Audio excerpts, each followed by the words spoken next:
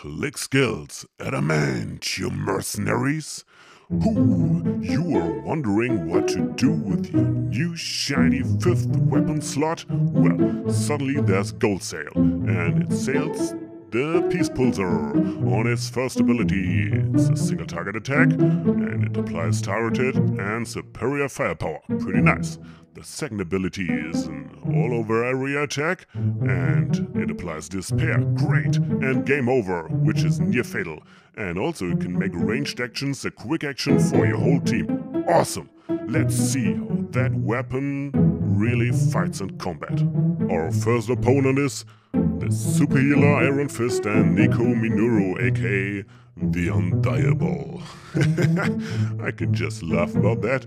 Because what are we gonna do? Well, at first I took the rectifier for me because we have an electric team and I want to use that energy healing. Then I apply Despair to the whole team and near fatal, which means the next attack on that target is automatically a fatal blow. So let's check that out. Ooh, near fatal, ooh, near fatal. And guess what? Iron Fist isn't a problem anymore. Well, who's that? It's Nurkot, the breaker of oceans, and Curve, the breaker of man. And I applied just short control burst, which means my next ranged action is a quick action. So now I can use Magnet Man as a quick action. Isn't that awesome? And I also have time for some shielding. Yeah, I'm the calculator kid. Also, the third action from Battle Ray Bill is a quick action, which means more static charge to the enemy. And a chain lightning, of course. Oh well, that was a dodge. Oh, that wasn't too lucky. My Battle Ray Bill is 6 feet under. But the enemy agent as well. So, what's next? Well, we have some counters, chain lightning, some healing, and oh, that's what I wanted to mention. Seen that? I couldn't use any ranged action at all. Well, that's because of the latest patch notes. And I could tell you, man, that really grinds my gears. Cause I paid a lot of money for that weapon. But how can I explain that to you? Well, if you use the third ability from the Peace Pulsar, any ranged action from you and your allies are now a quick action. But as you can see, my agent has now a new debuff called Stalled, which means I can't use any more quick actions in this round. And sadly, all ranged actions are quick actions, so I'm not able to use any ranged actions in this round. So if you buy the Peace Pulsar and you equip it and you use the third action, like me, as a tactician with snappy service as a quick action, well, you have to wait one round to use ranged actions again. So you want to equip a melee or healing gadget, like I do, the rectifier and the cube.